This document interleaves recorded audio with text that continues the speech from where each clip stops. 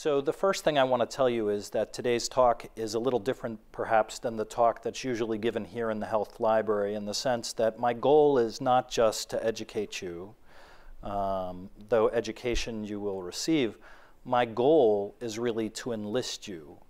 And I hope that people here watching and people who are watching online will come to see that really what I am here to do is to call you to service, because the people who are suffering with the problem that we're going to be discussing today are people who are often misdiagnosed, and I'm convinced that somebody here in this room knows somebody who is leaking. And when I say leaking, I'm talking about a cerebrospinal fluid leak. And what's clear to me is that most of the people who are leaking, who have cerebrospinal fluid leaks, don't know that they're leaking, and therefore they don't know the right kind of doctor to go to. And so as I'm going through my talk and you start to hear about symptoms like tachycardia, fast heart rate, or fatigue that gets worse when someone's upright, or neck pain or head pain that gets worse when someone's upright, if you don't have those kinds of symptoms yourself, I would ask you to think about the other people who you know who have things that have been called maybe POTS, or maybe chronic fatigue syndrome, or maybe chronic daily migraines, and think about sending them a link to this video so that they can see if the things that we talk about here today are things like what they're experiencing. So I'm asking you not just to become educated about what you're interested in, but think about how you can participate in the work that we're doing here to find the people who are leaking so we can help those people. And this starts with a story that comes from my own heart. This is my daughter, Alex. And Alex is a special girl, and she's a special needs child of mine. And maybe 3 years ago, she started having unusual episodes where she would become non-communicative, and she would cry and express really great distress. And it would last for a week, and she wouldn't eat, and she had urinary retention, and they would recur and recur, and we were spending a lot of time in the hospital. And in fact, the last time I was here in this library giving a talk about neuropathic pain, when I look at that video, I think I look tired and I look fatigued, and I think about where I was at that point, and we're doing much better now. And one of the things that happened during her evaluation is she had a spinal tap where someone put a needle in her spinal fluid to look at it. And we noticed at some point that there was a period of time when she was okay lying flat, and then she would get upright and she would start screaming. And we don't think that all of what she had was a spinal fluid leak, but it seems that part of what she had was a spinal fluid leak. And she got what's called an epidural blood patch and then did much better. And that got me reading about spinal fluid leaks, and reading not a little bit, but a lot. And really thinking about where were these patients who had spinal fluid leaks? Where might they be misdiagnosed? Where might they be hiding here around Stanford? And that took us in some interesting directions, and I'm going to share that with you today. Because after I did all of that reading, of course, now we have cerebrospinal fluid leaks in the news, with Steve Kerr, the coach of the Warriors, by report having a spinal fluid leak, which I will say for the record, I have not seen him. I know nothing about his medical problem. George Clooney has talked about in public interviews his struggling with a spinal fluid leak. But really, the stuff I'm going to talk to you about today comes not only from that experience with my daughter, which got me reading a lot more about spinal fluid leaks, but a piece that was in the New York Times roughly a year ago. And this piece is, there's a section in the New York Times called the Well section, and they occasionally run a little piece called Think Like a Doctor. And this one was called Think Like a Doctor, Swept Off Her Feet. And you can see it's dated February 11th. And the challenge was, can you figure out what's wrong with a young woman with a headache that's lasted for months who becomes too dizzy to walk?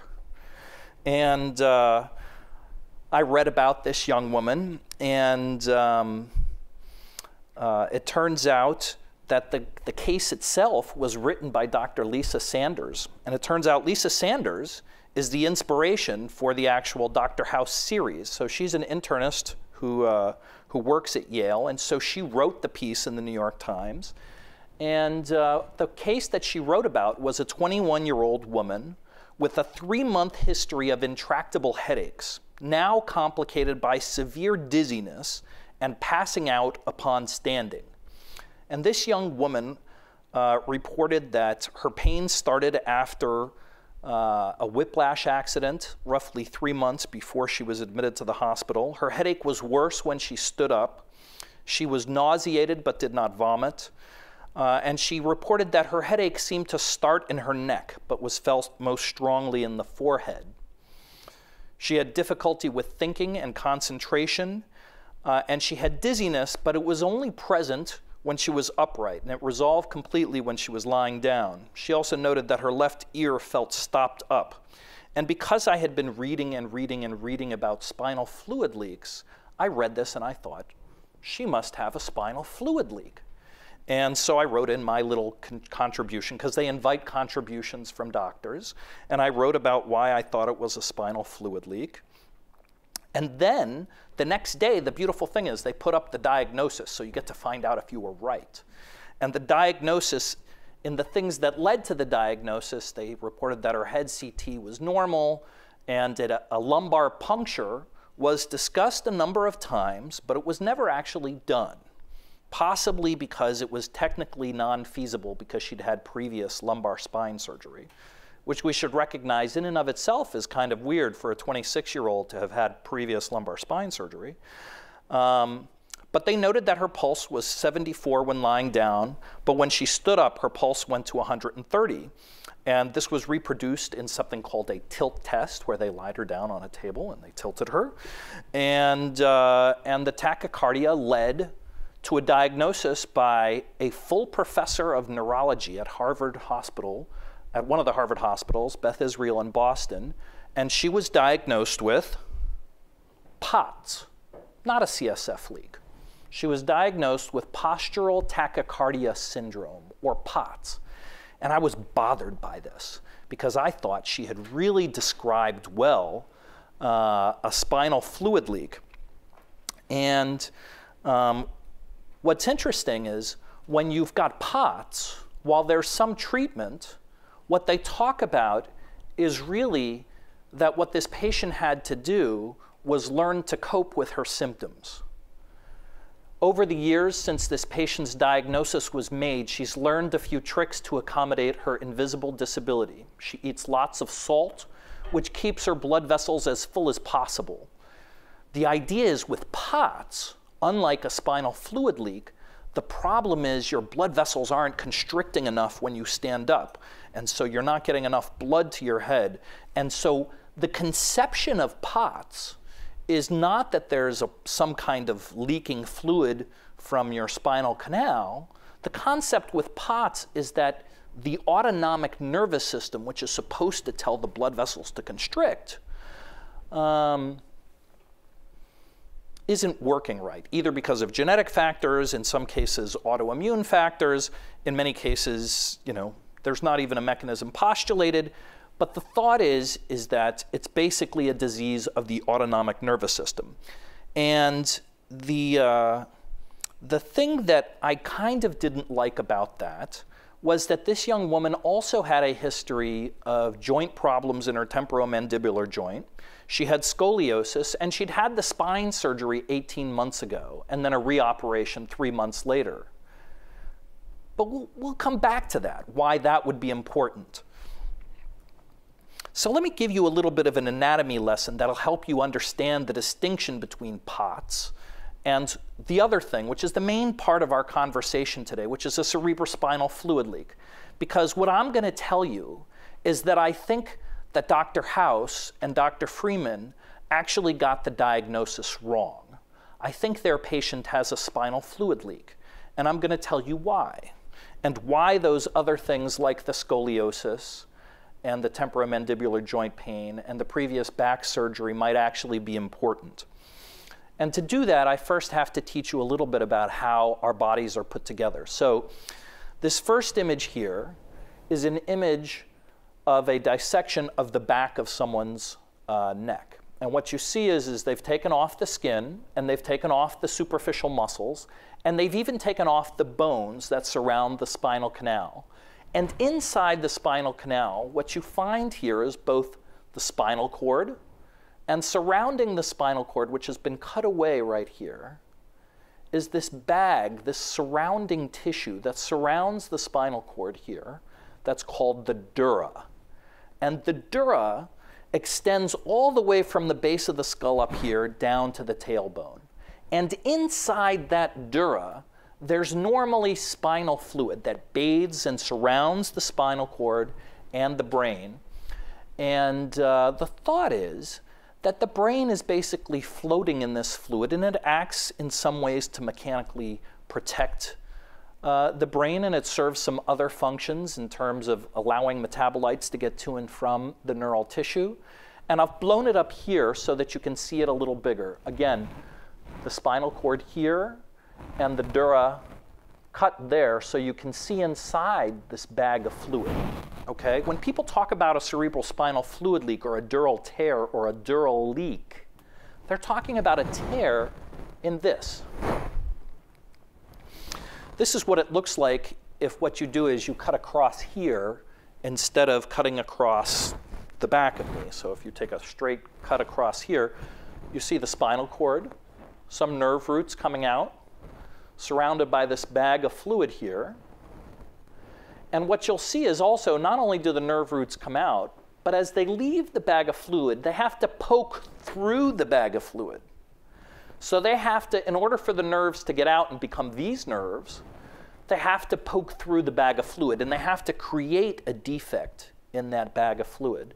And not only do they create a defect in that bag of fluid, but the bag of fluid then invests and surrounds those nerves so that what you see out here is much thicker than the little nerve strands while they're in the bag of fluid itself. This is another image of what that dura looks like. And yet another image. And you can see this, the bag here, the dura, really has some substance to it. It really has some thickness to it. And it has to be watertight. Because if it's not watertight, and I have a column of fluid from here to here, there's no valves in there. So at the bottom of the sac, it's seeing 3 feet of water pressure. It's got to hold that pressure in. It's got to hold that fluid in. So the question is, what causes people to leak? And there's really 3 things, and they're illustrated on this slide. The first thing that causes people to leak is when their connective tissue is not quite right. Here's a patient of mine who came in complaining. Actually, she had been diagnosed with POTS, and the same thing that Dr. Sanders and Dr. Freeman's patient was diagnosed. And she had headaches like their patient.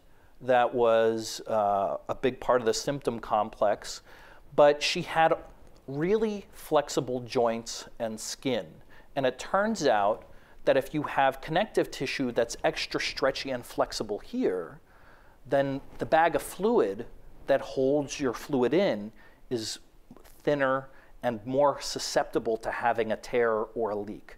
So one thing that wound up important in evaluating this young woman's headache was looking at her hands and her flexibility. Her connective tissue was not quite right. The second thing that can cause someone to have a spinal fluid leak is when some calcified bony thing is poking into that bag of fluid. So this image comes from a CT myelogram of a patient of mine who had the worst headache of her life, started smelling a bad odor in her nose every day. The headache was worse and worse as the day went on, and she was upright with prolonged upright activity. And finally, she had a full-on seizure once as well. And so she had these debilitating headaches, this funny smell, and nobody could figure out what it was. And we went looking for a spinal fluid leak, and what we found was this calcified, she had a bulging disc in her thoracic spine, and it had calcified in this funny way where it kind of pokes right through the dura to the spinal cord. Here's the spinal cord, and this is in a CT myelogram. We inject contrast into the spinal fluid, and you see it surrounding the spinal cord here. And so what you see is that calcified spike driving right through that. And we've seen that in a number of other patients. We'll go into that more. And the third thing that often causes people to leak is a doctor messing around, doing things to their spine, whether that's some surgeon trying to help Steve Kerr, or it's a doctor trying to do a lumbar puncture, or someone trying to alleviate pain with something like an epidural, accidentally getting just a little further and getting into the spinal fluid. And so if you know someone who's had an epidural or a spinal tap, or has significant degenerative disc disease at multiple levels where one of those discs might have calcified, or you know someone whose connective tissue isn't quite right, these are the kind of people who need to be seeing this video. And when I say their connective tissue isn't right, or isn't quite right, what does it look like? So here's a CT myelogram again, but instead of cutting across, we're cutting up and down. And what you see here is the spinal cord in the middle, and here's the bones that make up the spinal canal on either side.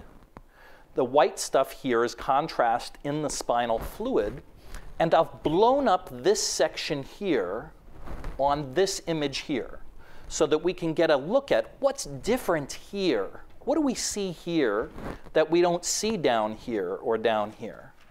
What we see here, these kind of lobulated structures that have the contrast in them. The contrast is no longer confined just in the bag of fluid. It's starting to get into these nerve root sleeves and these dilated, bulbous-looking structures. That is essentially an aneurysm. It's an aneurysm of the bag of fluid. It is an aneurysm of the thecal sac. And what we call that, sometimes they'll call it a meningeal diverticula, sometimes you'll call it a dilated nerve root sleeve, sometimes they'll call it a perineural cyst, but what it really is, it's not a cyst in the way that most people think of a cyst. This is an aneurysm, a little ballooning outpouching that's formed where the nerve has to poke through the bag of fluid. Remember I told you that nerve had to poke through the bag of fluid and it creates a little weakness? That is what happens when that weakness causes a defect that grows and grows and grows. And like a balloon getting blown up, it gets thinner and thinner. And eventually, it can do what you would imagine. Especially, imagine you've got one of these things and you get in a whiplash accident and your head jerks back and forth. Well, this isn't in the neck. This is down on the thoracic spine. But imagine that happens. And imagine the seatbelt hits you hard and compresses your abdominal contents, and you get a pressure wave going through your spinal fluid. And that pressure wave hits one of these things, and poof. Now you've got a spinal fluid leak. And people are wondering why you're having all these headaches and neck pains after a car accident. They don't go looking down in your lower back. And this is what it looks like when somebody operates on it. So here what you see is the spinal cord's running along up here, and it's a little hard to see on this television, but where the nerve root is coming out here, you have this lobulated aneurysm coming off another kind of lobulated aneurysm that had developed a tear across it.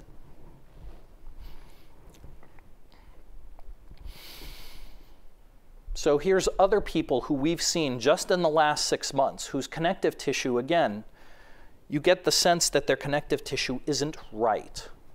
So here's somebody's bag of fluid with contrast in it, and then you see here at the bottom, it trails off the way it's supposed to, but then there's this other thing that's not supposed to be here, filling with contrast, with kind of poorly defined borders.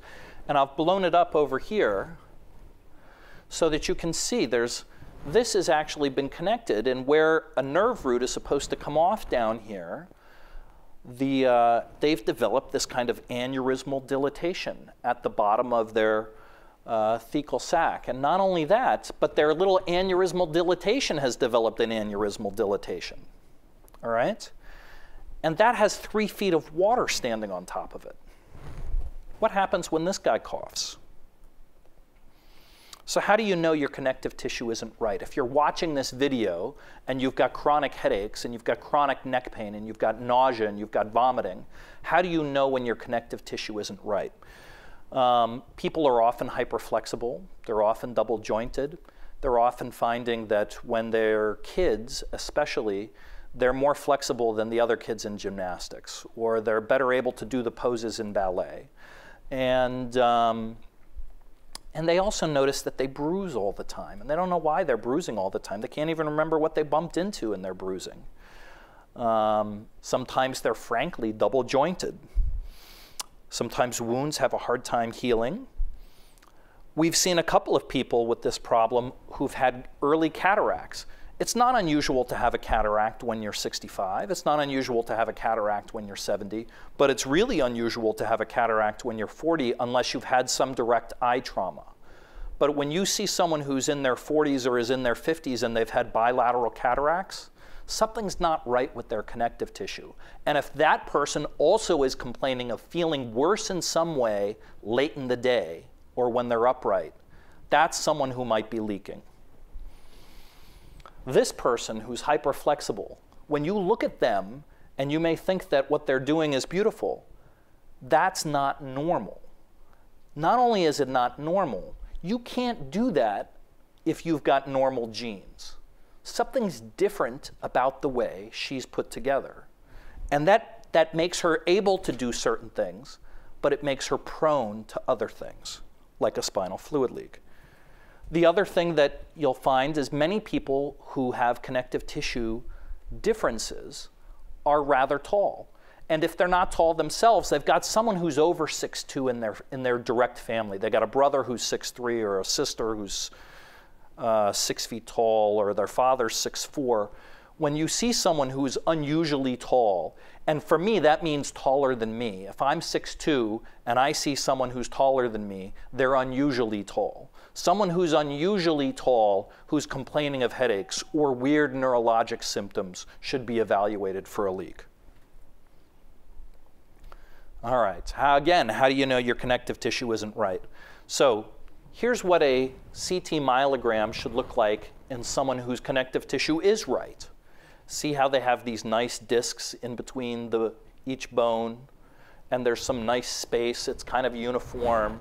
There's nothing bulging out into the bag of fluid here. That's a good, healthy spine.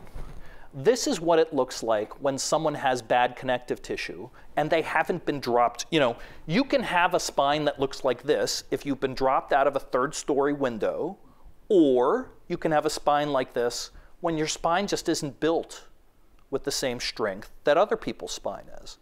And when your spine doesn't have the same strength, it's because the connective tissue is not the same. It's not right. It's not normal. You shouldn't have a bad disc here and there and there and there and there, and even up into the thoracic spine with bulges at multiple sites. That's not normal. That individual also had a carotid dissection. This is a problem where the blood actually shears along the wall of the carotid artery. Again, not normal, and a sign that the connective tissue itself is not as strong as it should be. When someone like that has nausea that's worse late in the day every day, or headaches that are worse late in the day every day, someone should be thinking about a leak. Somebody who has multi-level degenerative disc disease in their neck and their thoracic spine, their lumbar spine, yes, their spine is bad, but it also tells you something about their genes.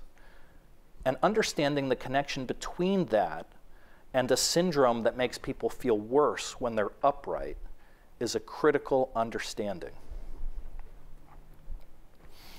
You know your connective tissue isn't right if you have an abnormal heart valve. People with connective tissue problems will have mitral valve prolapse. They'll have aortic bicuspid valves. They'll have aortas, the main blood vessel that comes out of the heart, will become dilated and you'll get an aortic aneurysm. Or you can have an aneurysm in some other blood vessel.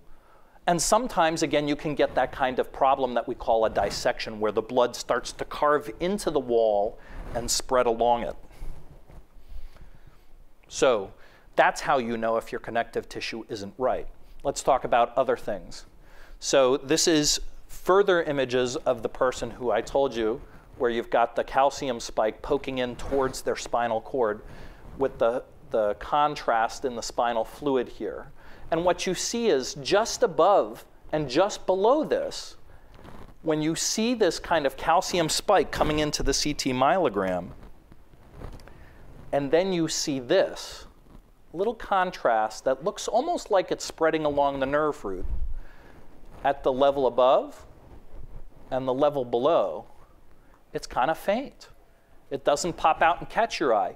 But that constellation, where you see something poking at the dura, and above and below it you see unusual spread of the contrast, and you don't see it at other levels, that tells you there's a problem. And you won't see that on an MRI. This is what that person's MRI looked like. Here, very clear calcium spike coming in, touching the cord. We all kind of worship at the temple of the MRI. And what you see here is this person's MRI was read as basically kind of normal. There's a bulging disc in the thoracic spine. Nothing that would explain someone having terrible headaches and awful smells every day. And that's what it looked like when you cut down on the MRI. And I've blown up that one disc to look at it here. And again, you wouldn't think much of that. And the reason I show you the images, someone out there is going to watch this video and they're going to think about the fact that they're having nausea every day and it's worse late in the day. Or they're going to be thinking about how they have a headache every day late in the day and how it's kind of gone when they first wake up in the morning. And no one's been able to explain it. And they're going to have got, maybe someone even thought of a leak. And they got an MRI to look for it, and they thought that would be a good way to look for it. But it's not. It missed it on that patient I just showed you about. So bone spurs cause leaks, all right? Here's someone else who walked in complaining. Interestingly, he didn't have a headache. What he had was confusion. He would get more and more confused the longer he was upright.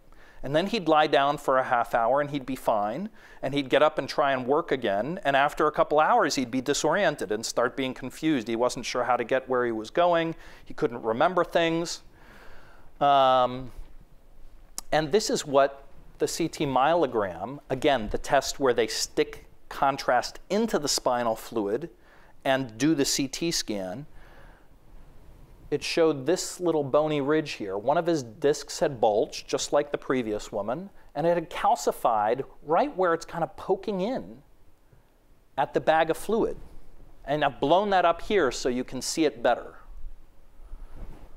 All right, so we were suspicious because when you hear about symptoms that are worse when someone's upright, even if they're neurologic weirdness, which is really what he was describing, and it's worse the longer someone's upright, you should be thinking about a spinal fluid leak. And when you see something's calcified that's poking towards the bag of fluid, you got to go after that.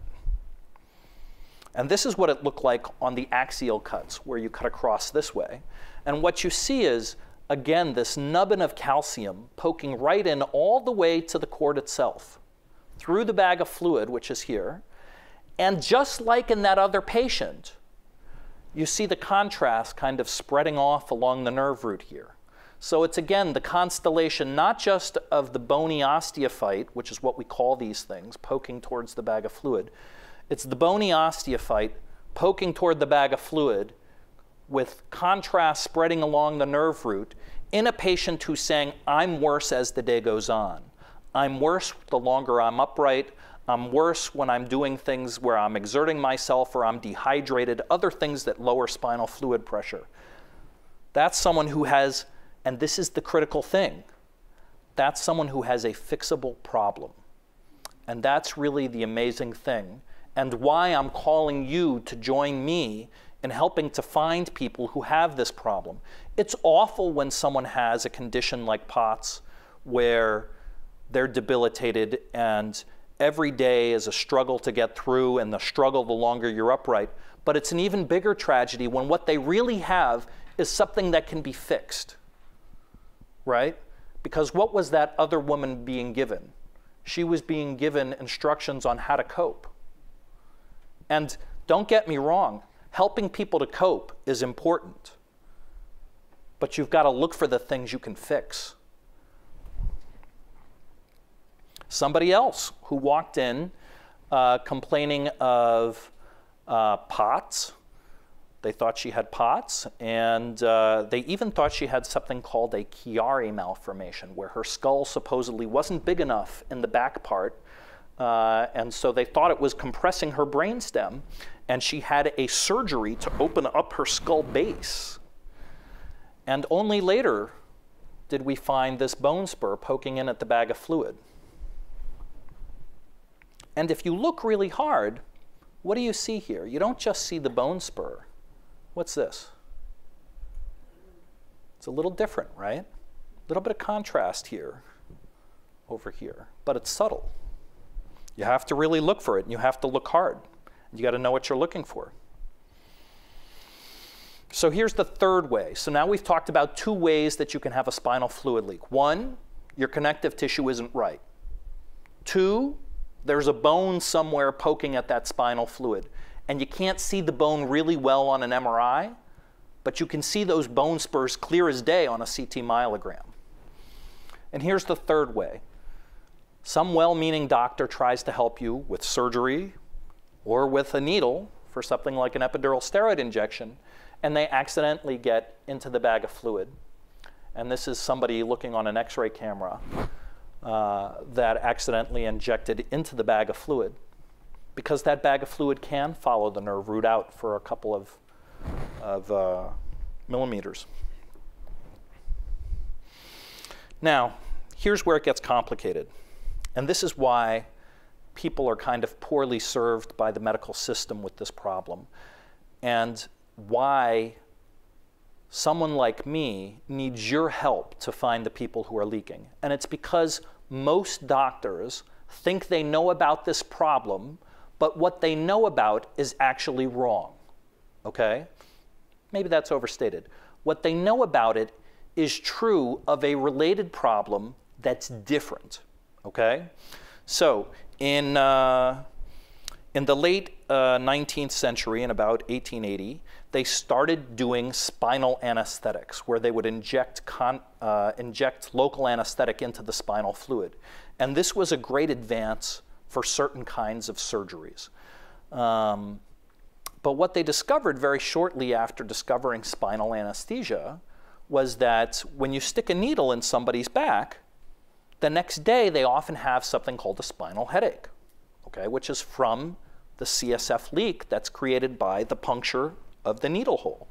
Now, what's important is when you have a post-puncture headache, which is a kind of CSF leak, it has a well-defined onset that was just yesterday or last week. So number one, those people present in the acute phase. They don't present when they've been leaking a long time. And it turns out in this condition, symptoms change when you leak for a little while versus leaking on and on and on. When you're first leaking, when you lie down, you feel much better. When you get up, you feel awful. When you've been leaking a long time, everything up there is a little bit inflamed and a little bit not behaving right. So when you lie down, you don't feel better right away. It takes a long time lying down to feel better when you've been leaking a long time. But most people, most physicians, are so familiar with the post-dural puncture headache that happens when they stick a needle into someone and cause a leak. They know those people, you lie them down, they feel fine. Stand them up, they feel awful. So when they see, if they even think about a spinal fluid leak, they think, oh, I can test for that. I'll just have them lie down in the office. And if they say their head still hurts, then they don't have a spinal fluid leak. But that's not true. It's more subtle, and that's why I was talking earlier about the people who have chronic leaks. It's not that they lie down and feel fine. It's that in the morning, when they've been lying down all night, they feel better. Maybe not totally perfect, but better. And as the day goes on, with them being upright longer and longer, they start feeling worse. So we have something called a post-dural puncture headache, which is what happens when you stick a needle in someone. Those people have a single leak. You only poked them in one place. We know that 30 to 40% of people who are leaking spontaneously, 30 to 40% of them are leaking at multiple sites. Why? Because their connective tissue isn't right. So it doesn't just affect one site. Often they're leaking somewhere else. And maybe they don't present when they're first leaking. They're going along leaking, and they're kind of compensating, and then they fall on the stairs and they start leaking from a second site. Now they can't compensate. They can't make spinal fluid fast enough. So by the time they present needing help, they're leaking from more than one place. Post-dural puncture headache. Single leak, spontaneous leak, maybe multi-site. Post-dural puncture headache, this orthostatic headache. Orthostatic is a fancy medical word for saying that it's there when you're upright and it's not there when you're flat. These people have an orthostatic headache. These people, not so much an orthostatic headache, but a late day headache, an exertional headache. And the non-orthostatic, meaning it's not necessarily controlled by their posture, but they've got a chronic daily headache. These people, the people who've just had a needle stuck in them, 90% of those people are fixed with one epidural blood patch. We'll talk about what that is. But it's basically when you inject blood outside the bag of fluid to try and clot off the hole. 90% response to just one epidural blood patch for someone who's got a post-dural puncture headache. Only a 30% chance of responding to that first epidural blood patch when you're leaking spontaneously. Why? I showed you that picture where there was a big long line where that nerve root sleeve had ruptured, right? It's not just a point defect. It's a defect that has length and conformation that is irregular. It's harder to close. The natural history of a post-dural puncture headache is well understood and well described. Most of these things will heal on their own. Some will require an epidural blood patch. These are mostly benign. Very few people have chronic problems from them, although it's well documented that some people do have chronic problems from these. For some people, these don't heal on their own. And for some people, even a single epidural blood patch is not enough. So somebody who says, I was fine and then I had an epidural for my child and they accidentally got into the bag of fluid, and ever since then I've had headaches, that's real. The natural history of spontaneous leaks are poorly understood. We don't know how many people who have spontaneous leaks get better. When a bone spur pokes through that bag of fluid, how many people can seal over that bone spur and just incorporate it into the wall of their bag of fluid? We don't know the answer to that question. What we know is that these people are marked by chronic disability. They are suffering and suffering and suffering, and it goes on and on. These are rarely mysterious. These are often mysterious. Young women are most at risk for this. It appears that women are also more at risk for this. These are fixable. These are also fixable, which is why I'm here giving you a lecture today and asking you to help me find the other people who are leaking, because they're out there and they're suffering. And a system, we have a medical system that is designed for you to come in and describe your symptoms and get referred to the appropriate expert in that field, and then get a correct diagnosis and correct treatment. But when you have something that's pretty infrequent and presents with symptoms that are so common to other things, neck ache, headache, nausea, fatigue, these are things that the medical system, if you have a treatable cause with some structural problem like I've shown you, and it's causing those symptoms, the likelihood of the medical system arising arriving at the correct diagnosis is low. And so people who have some expertise and some knowledge about this have some kind of fundamental responsibility to go out and look for these people. And now that you know, I want you to join me and take on the mantle of that responsibility in trying to find some of these people. Because in 6 months since I started reading about this, we have found 26 people like this at Stanford. And if we found that many people, it can't be that rare. If we found that many people, you either know someone who has a leak or you know someone who knows someone who has a leak. And you should be trying to figure out who that is. And so if you're watching this online, I'm asking you to take 2 minutes right now and send a link to this video to 2 or 3 people who you think have some chronic ailment that just might be related to this. Just take 2 minutes. Don't try to make it perfect. Don't try to research everything about this before you send it. Just do what you can do in 2 minutes. So the symptoms of a leak. We talked about headache, maybe orthostatic, nausea and or vomiting, ringing in the ears. People who are leaking, something like 70 or 80% of them report that they have ringing in their ears. If you know someone who has chronic ringing in their ears who also is abnormally tall or has abnormal flexibility, you should be putting the 2 and 2 together. It's something to think about and pursue. Neck pain and stiffness, neurologic weirdness we talked about, people who are getting disoriented after being upright for too long. I mean, that's really bizarre. And fatigue. The people we've been finding and helping with this problem have been talking to us about the fatigue that they had that now is better. So I like this. This is the headache. And I like it because she's actually lying down, which is what these people do to try and get better. The vomiting, the ringing in the ears, the neck pain, and feeling like they're unplugged, both in terms of the neurologic sense of they feel somehow separated from their environment, and also feeling like they're all out of energy. They're fatigued. I had a woman earlier this week who we think is leaking, who described that sometimes if she's been up too long, she can, for instance, be driving on her way home and she gets disoriented and isn't quite sure how to get home. She'll be on the highway and suddenly she doesn't know what exit she's supposed to take.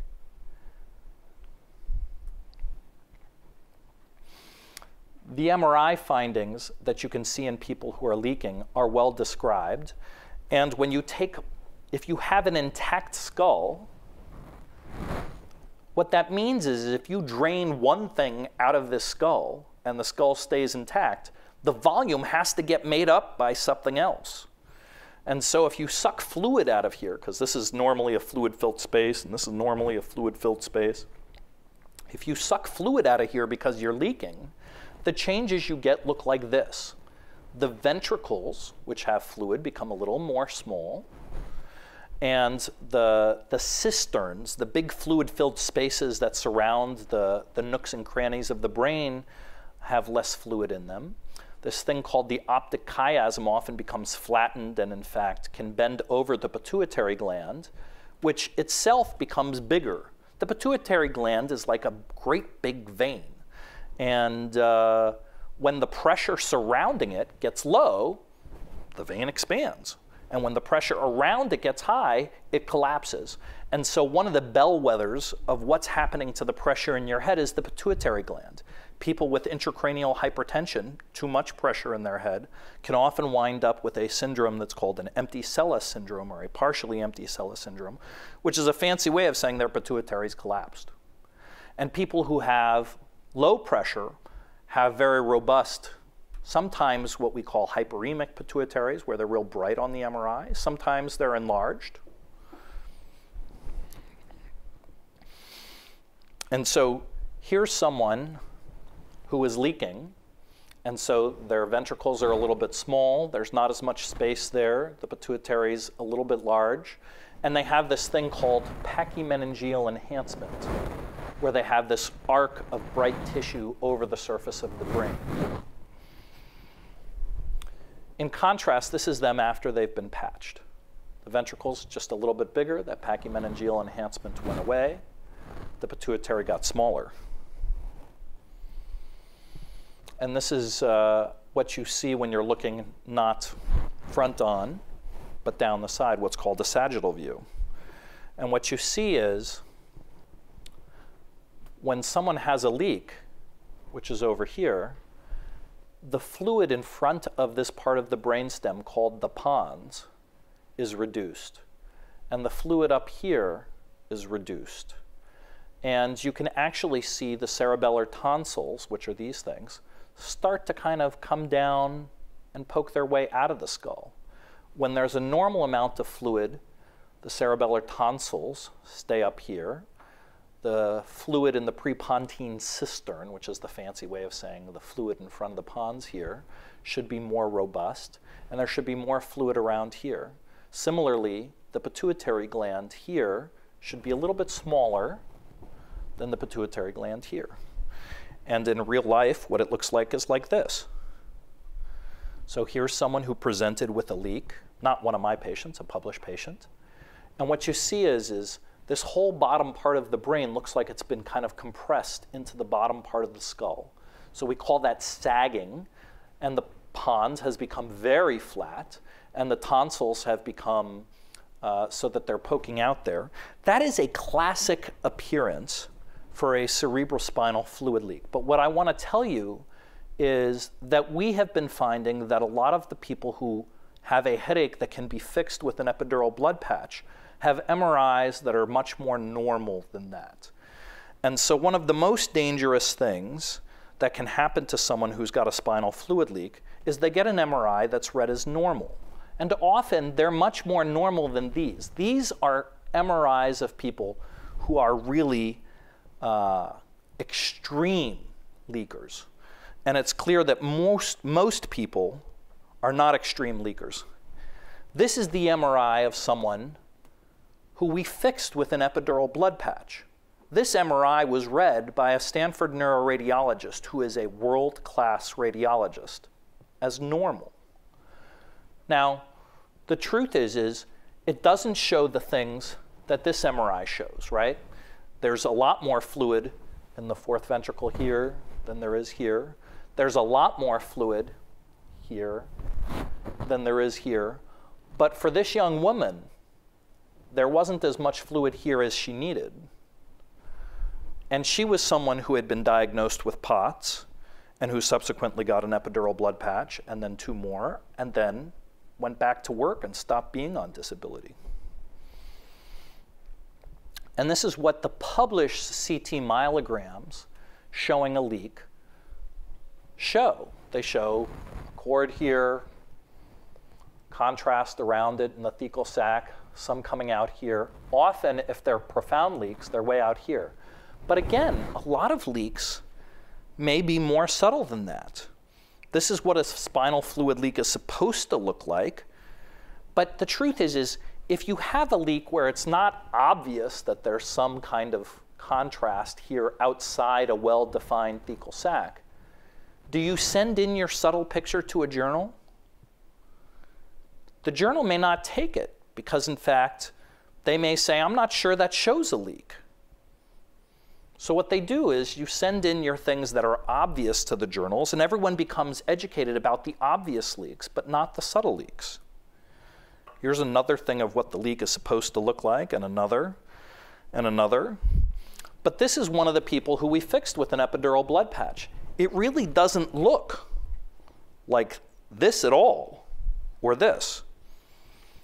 You could say it kind of looks like this published image, where you've got the cord and the bag of fluid, and it kind of trailing out along the nerve root here, right? So here's a CT myelogram, again read by a world-class neuroradiologist as normal. Because they said, well, you know, sometimes you can see this. Sometimes you can see this. And that's the most disturbing thing of all, because I think when they say sometimes you just see this, I think you're just seeing this because more people are leaking than we realize. Labs. What kind of labs can you do to help confirm or contribute to the diagnosis that someone's leaking? Well, there's a couple things. One is that if you're leaking and your brain is actually having just a little bit of traction on it, this thing here, which is the pituitary gland, is connected to the rest of the brain by a real thin stalk here. And if there's just a little bit of traction on that stalk, the brain stops telling the pituitary gland what to do. And you get a particular kind of syndrome called hypothalamic pituitary dissociation, which is a fancy way of saying the brain ain't telling the pituitary what to do anymore.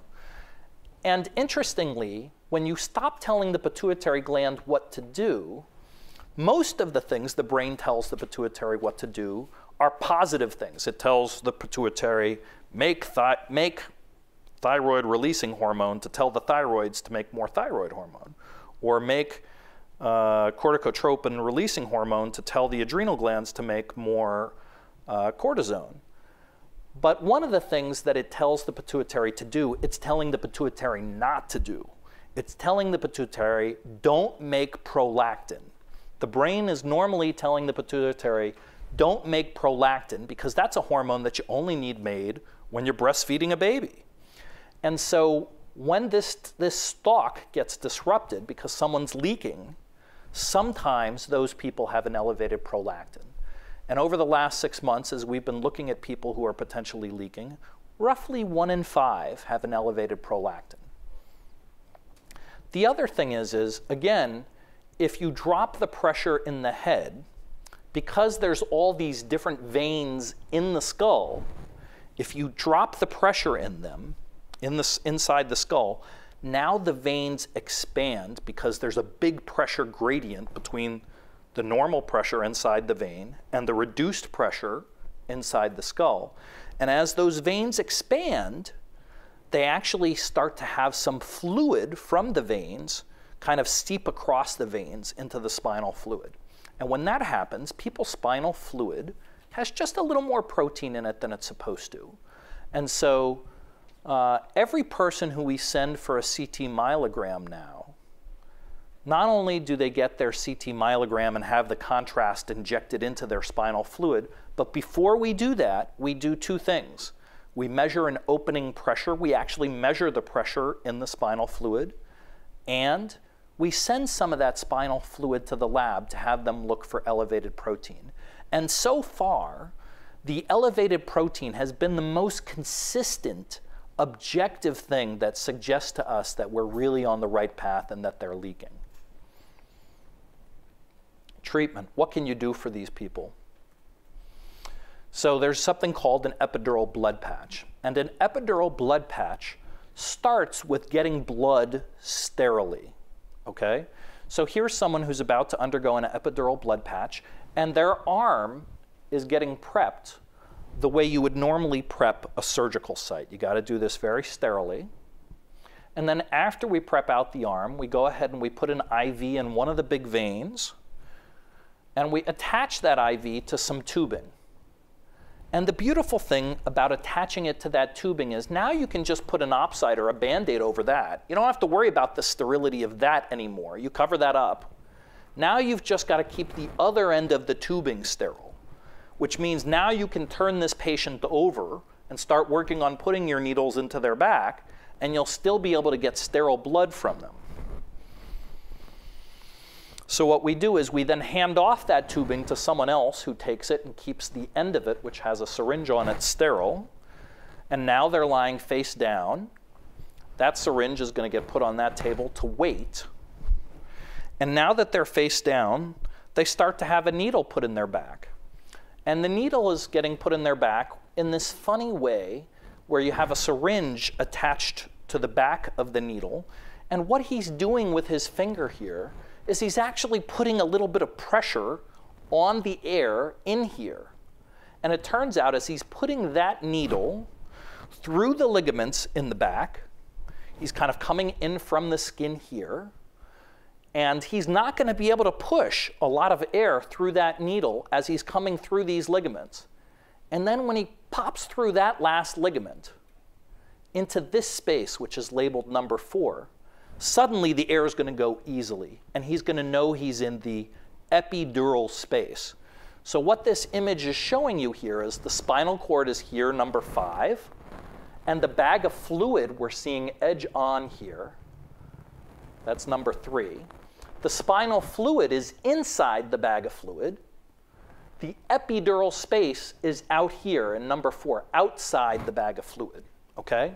And you could see how if you had a tear here, injecting blood in this space so it could clot over that tear might be exactly the thing that the doctor ordered. That's a little schematic of the same thing I just showed you. And so once the needle's in place, you come back to that tubing. You suck all the fluid out of the tubing until you're getting blood back. You aspirate that blood into another syringe here. Fill it up. Give it back to your colleague who's just put the needle in the epidural space. And now all that blood gets injected back into the epidural space where you think they're leaking. And you can see it spreading here, that dark line, as we've mixed some contrast with the blood. And this is what it looks like on a CT scan. And this is where you can see how you might have some challenges, okay? Here's a CT myelogram, again, the thoracic spinal cord.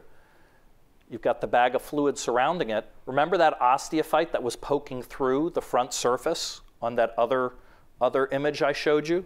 Here's the epidural blood patch. You could see how that might have a hard time making its way all the way around to get to there when this is how much blood they put in, right? So sometimes you have to do higher volume blood patches. Sometimes you've got to do fancy things like put the needle in from the side here to get it to the front, what's called a transforaminal approach. Here's where they tried to do that for a patient, where they took a needle in here and they injected something called fibrin sealant. So this is what we do when someone's blood patch doesn't work. So if the blood's not enough to fix the problem, they may inject some fibrin glue in there to try and fix the problem. And that seems to work for some people whose epidural blood patches don't work. And we tried that for this patient with the calcium spike. With our neurosurgical colleagues in the cath lab, we came in from the side, put a needle in like this, and we injected some glue. And that glue is here spreading around like this darker area, spreading around, getting narrower and narrower and narrower, and coming to the base of that spike. And you know what? It did not work. And so she didn't get better from an epidural blood patch, and she didn't get better from the lateral placement of some fibrin glue, and so she went on to get surgery, okay? And this is an image of someone else, not the same person, getting surgery, where these are actual metal clips now that have gone in to clip off some of those aneurysmal dilations. So who were these images today? So this MRI that was read as normal, who had this CT myelogram that was read as normal, who also had this on her CT myelogram that was read as a variant of normal. This is what she looks like today after her epidural blood patch. She went from being essentially disabled and on disability to working full-time and actually hiking and climbing. And she's in the back of the room today.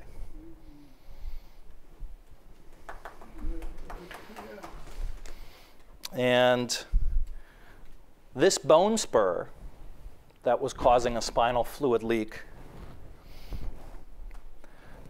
that was read as not showing a definite leak. And this was read as not showing a spinal fluid leak. And this MRI was read as normal. After an epidural blood patch, this is what he looks like. He's gone from being This is the gentleman who was disoriented when he was up for too long. He's gone back to working full time, and about a month after we did his epidural blood patch, he sent us this image because he works as a gamekeeper in South Africa. And there he is with a lion walking and doing his job again. The big clue for him, despite his normal MRI and CT myelogram, was that he was 6'6". So he was 6'6" and complaining of the fact that the longer he was upright, the more confused he got. And that told me to go look for a leak. And this, with the bone spur poking in with some contrast. She's the woman who had previously had her whole skull opened up to relieve a Chiari malformation, one of the common misdiagnoses when people are actually leaking. After we patched her, well, there was her MRI, which was read as normal and not showing any leak. And that's what she looks like after being patched. And this is the other patient who had the calcium spike, who we tried to patch and who wound up requiring surgery, and her MRI that was read as normal, and what she looks like after surgery to fix her leak. And this is a young woman who I didn't show you images of today with another MRI that was read as normal, and what she looks like after being patched. And someone else whose MRI was read as being normal, and what she looks like after being patched. And someone else whose MRI was read as normal, and how she looks after being patched. And these are just the people that I've diagnosed in the last 6 months. People who walked in, people who I stumbled across, who undoubtedly were coming in front of me before my daughter got sick and I started reading about spinal fluid leaks. And now that I know what to look for, I'm finding these people and I'm patching them. And that means that they're not as rare as people think. And so you have to help me. You have to help me because those people whose pictures I just showed you were diagnosed with POTS and Chiari malformations and Ehlers-Danlos, which is a connective tissue problem, which is true, and Tarlov cysts, and chronic migraine, and chronic fatigue syndrome. And one came in and told me, I've got fibromyalgia. And one even had Parkinson's disease symptoms. We're not sure if the one who had Parkinson's disease symptoms is really leaking or not. We're going to get to the bottom of that.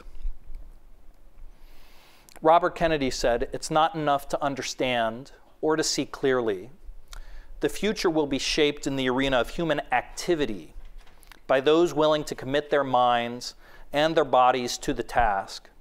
And so I've committed my mind and body to the task of finding people who are leaking, looking for them where they may be hidden. And as part of that, I've reached out in the last 6 months to the Marfan clinic here at Stanford. Marfan's disease is a disease where your connective tissue isn't quite so strong. And I've said to them, anybody who walks in who has a headache or who has chronic nausea, I want to see them and evaluate them for a leak. And I've called over to the POTS clinic and said, hey, anybody who comes in with POTS, who has headache as part of their syndrome, I want to see them. And that's being fruitful. This person is someone who I called when I got her name from the POTS clinic, and I got it on a Saturday when I was babysitting my kid, and I'd brought her to the playground at the McDonald's. And I called her from the playground at McDonald's on a Saturday, and I said, look, you don't know me, and I know this is going to sound crazy, but I think you don't really have what you've been diagnosed as having. I think maybe, just maybe, you have a spinal fluid leak. And sure enough, that's what she had.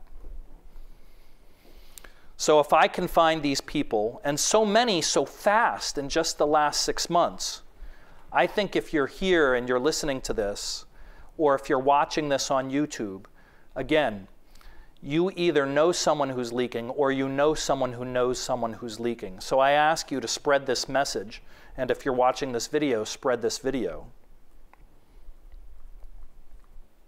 And that's it. Thank you very much.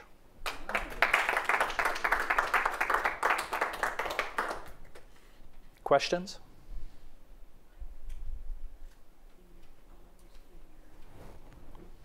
Somebody who has headache and they have told to get the Botox injections, do they have the risk to get puncture and leaking? So the question was, if someone who's tall or maybe has other signs that their connective tissue isn't quite right and they're getting Botox for headaches, are they at risk of having a dural puncture?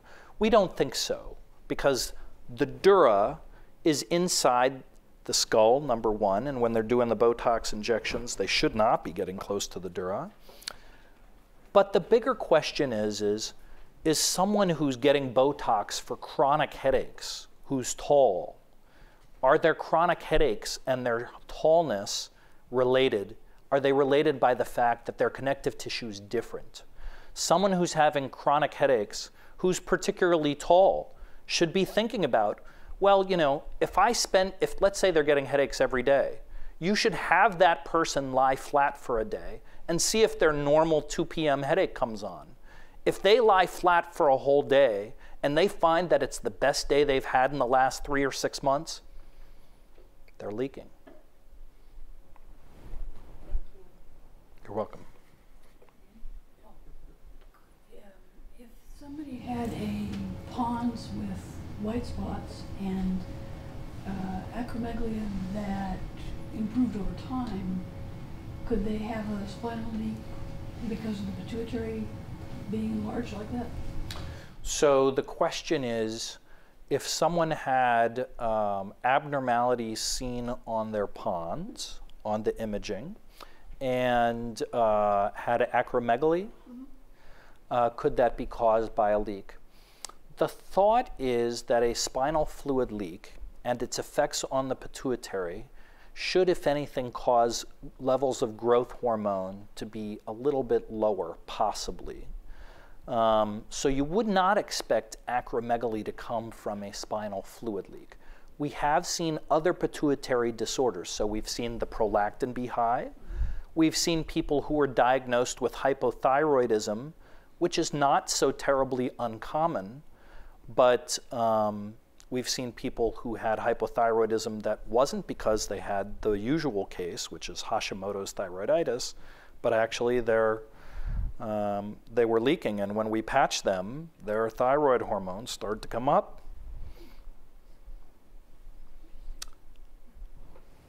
Is feeling a tightness on your head or capping,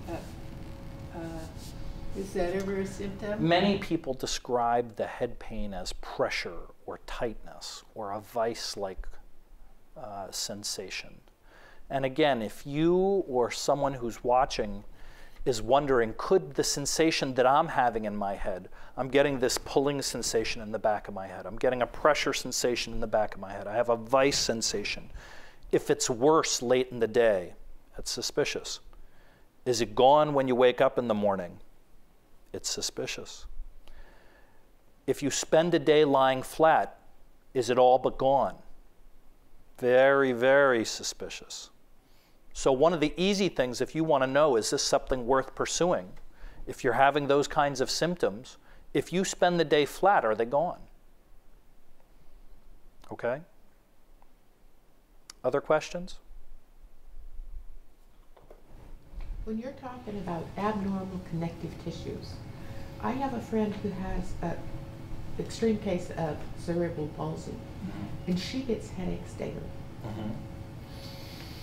Would the tightness of the muscles and connective tissue be a cause for a spinal leak?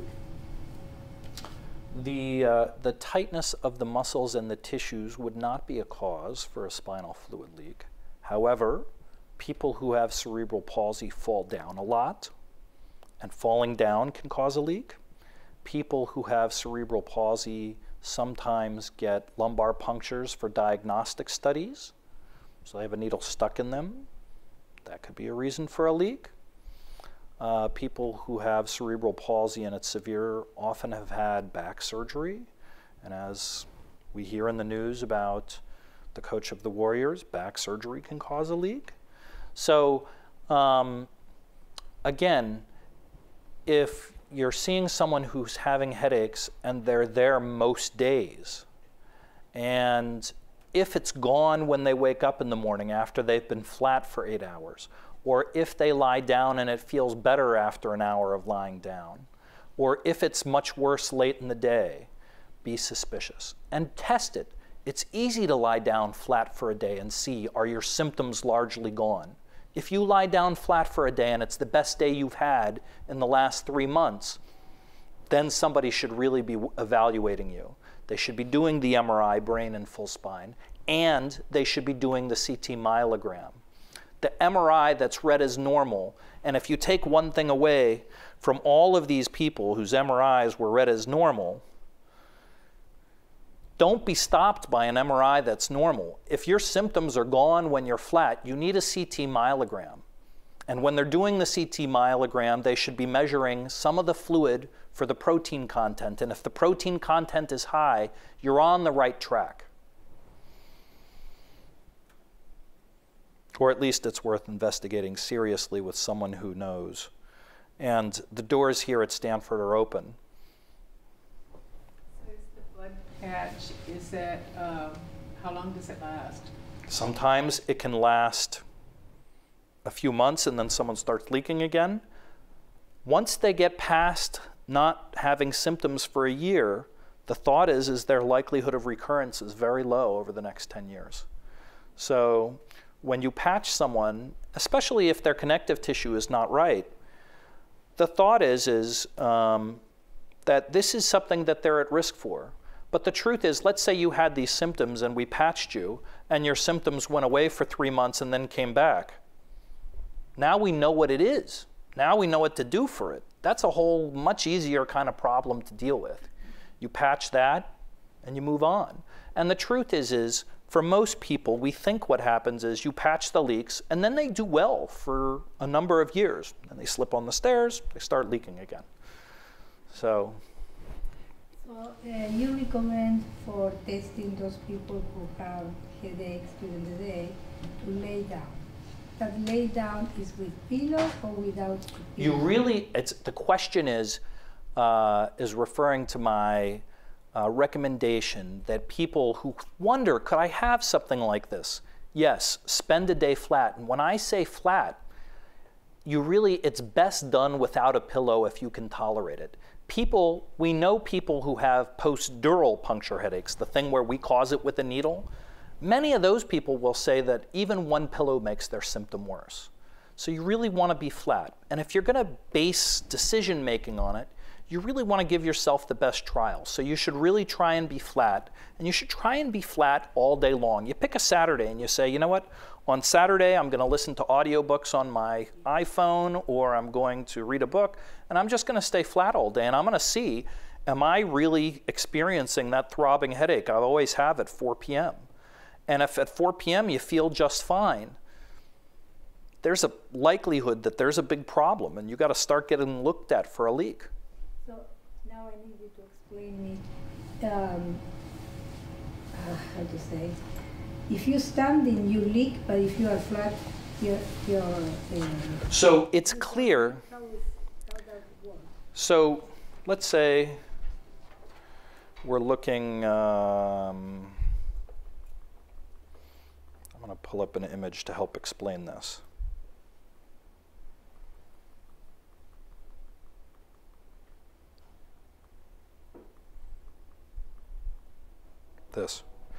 So here's your normal spine, okay? And that bag of fluid that goes all the way up to the skull. You know the sensation when you dive into a swimming pool and you try and pick something off the floor of the swimming pool? How the pressure, you feel the pressure in your head as you go down and down, it gets more and more pressure.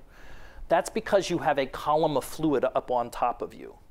Here, down here, low in the spine, when you're upright, the bottom part of your spine here and the thecal sac is seeing the same kind of pressure as if you were in a 3-foot swimming pool. All right? So if there's a little hole or a little problem here, or you have something like this, If you have, do you remember the image I showed you where there was this big kind of dilation at the bottom of the thecal sac? Imagine you've got that. When you're standing upright, that's under a lot of pressure and it's going to leak. When you're flat, there's no pressure because the column, instead of being 3 feet high, is now 2 inches high. So it really doesn't leak much. And that's why people don't have as much symptoms when they're flat. Thank you. When you say the doors are open, do you have studies that people can enroll in? I mean, Well, at this point, we're not looking to do research. All right, so I've written, I don't know, 20, 25 papers, and I'm not sure that anybody has really read my papers or that it's really helped one of those people. What I know is the last time I gave a talk here on neuropathic pain, 3,000 people watched that video. And that's why I'm here today, is because I figure if I draw a circle around me that's maybe 20 miles in diameter, there's gotta be, if I found, you know, close to 26 people in the last 6 months looking for leaks, how many people are living within 20 miles of where we are right now who are leaking right now? I'm trying to get the message to them that I'm interested in helping them. Not to do a study so I can write a paper, so that I can help them be back at work and enjoying life again, right? So I'm doing things a little bit differently. I'm not writing papers about this, at least not yet. I'm doing clinical care. And so it's not that there's a research study, it's that there's a clinical enterprise that is looking to help people who have this kind of fixable problem. And so I'm trying to find them. And that's what this is about today. I want to make a comment. I happen to be one of Dr. Carroll's colleagues, and the reason this is so important, what Dr. Carroll is doing, reaching out through YouTube, is because there's such a profound ignorance, and I was one of those people who was profoundly ignorant and actually skeptical when Dr. Carroll was started talking about this. And most of your physicians, I don't care how brilliant they are. In fact, Dr. Carroll pointed out people who are world-class radiologists, or some of my colleagues who also happen to be big pain doctors, but primary care physicians. So if there's such a profound ignorance, and all these people who watch this YouTube may go to their local doctor, and your doctor says, oh, Dr. Carroll is probably crazy. And that's why it's so important to reach out. I had a case recently that was sent to me by one of actually my professors who taught me at Stanford in the 70s. And myself and Dr. Carroll and this professor were all in the anesthesiology department, and he's older than I am. And he put in what's called an intrathecal pump into a chronic pain patients, where it's a pump that goes into the spinal fluid space that is supposed to give you opioids into that space to treat some chronic pain problem.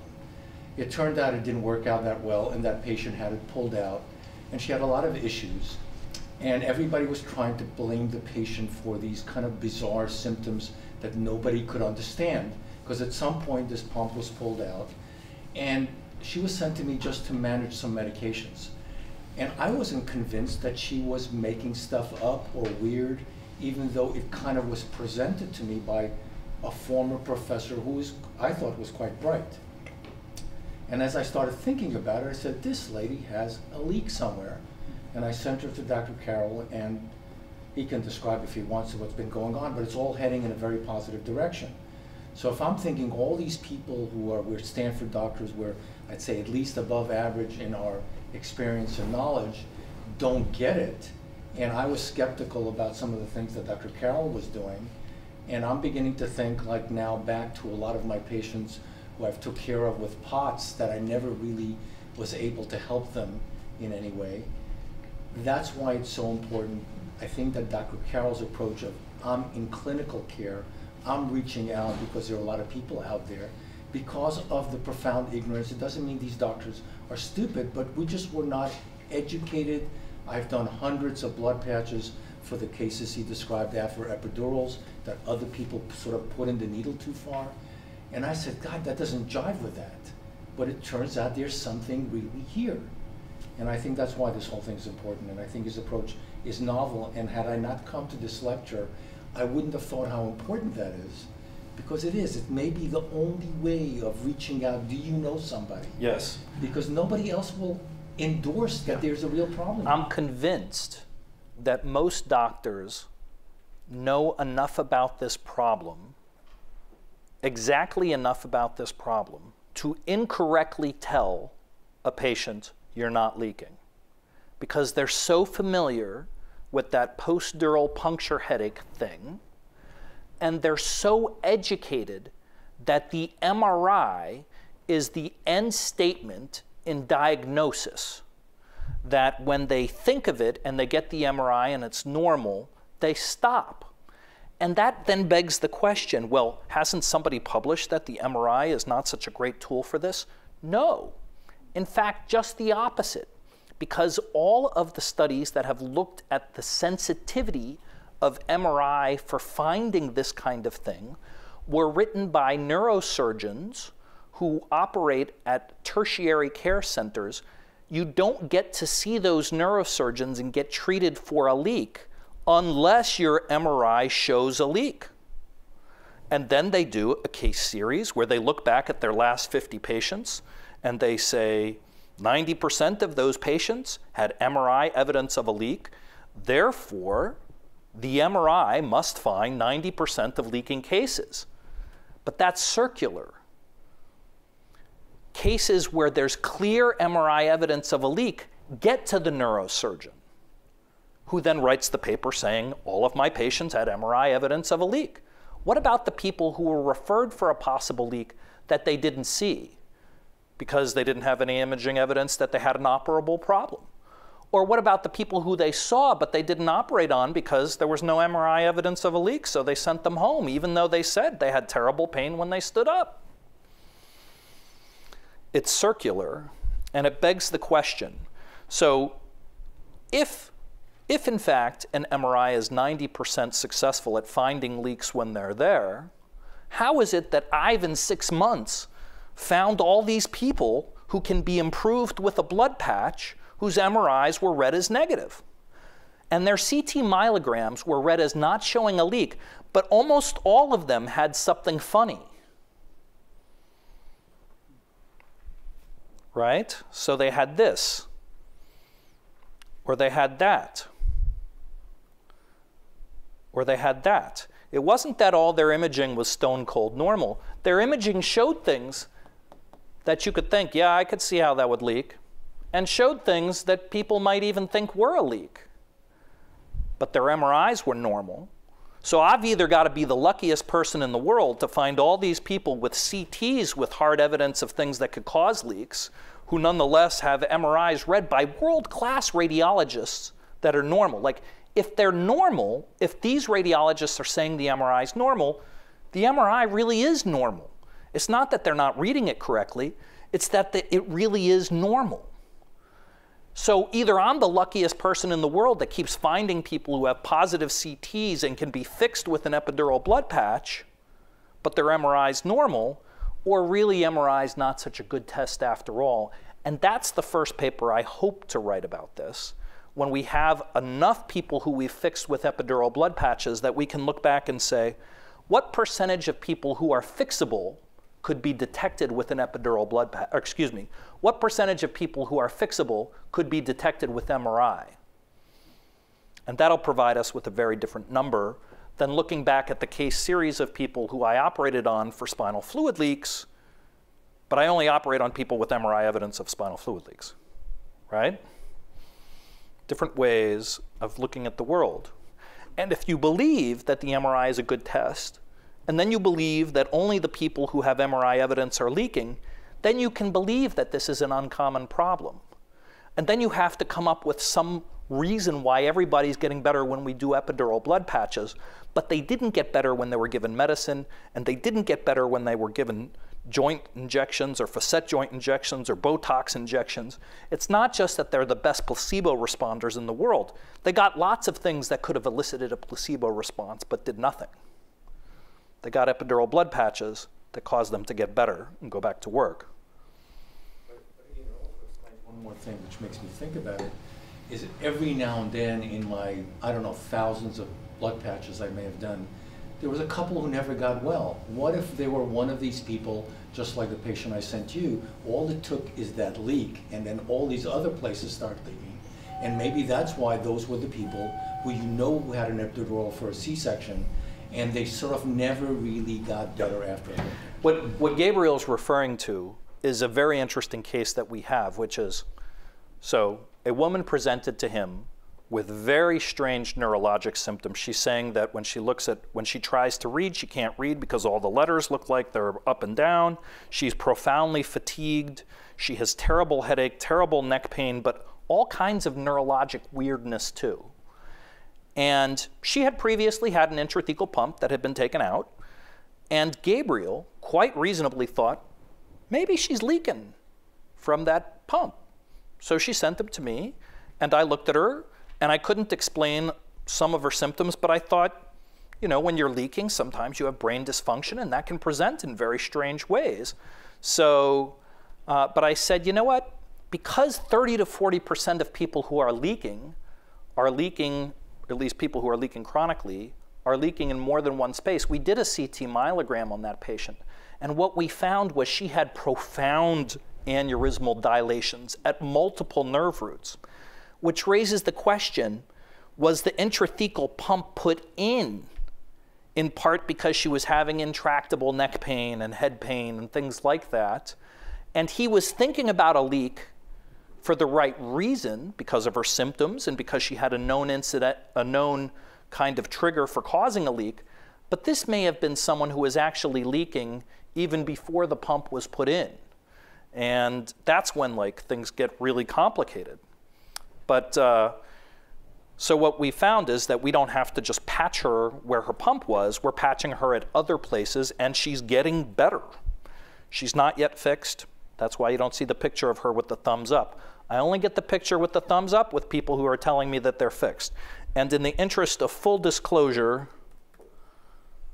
she recently reported some residual symptoms. But the proof is in the pudding that the patient got better. Yeah, the patient's. And she's not crazy. Yeah. She is getting better. Yeah. And whether you fix her or not, that blood patch that you did recently, and she comes in like a different human being, that's not placebo effect. Yeah.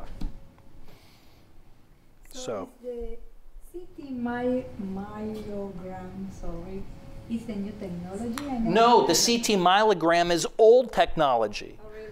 And because it involves radiation, and because it involves a needle in the back, people are so afraid to do the CT myelogram. You know what? The CT myelogram shows those calcium things much better than the MRI. Because you're actually putting contrast into the spinal fluid, you have a much better chance of seeing kind of an aneurysm of the thecal sac. Because you're sticking a needle in there, you can really actually measure the spinal fluid pressure. And because you're getting some of that spinal fluid, you can look at it for elevated protein. It is the most underutilized test for people who are thinking, could I have a leak? Because we're so afraid to send someone to get a needle in their back one day when they're suffering every day. Thank you very much. For those people who are out there who are watching this a year from now, 2 years from now, 3 years from now, you can come find me at the Stanford Pain Management Center.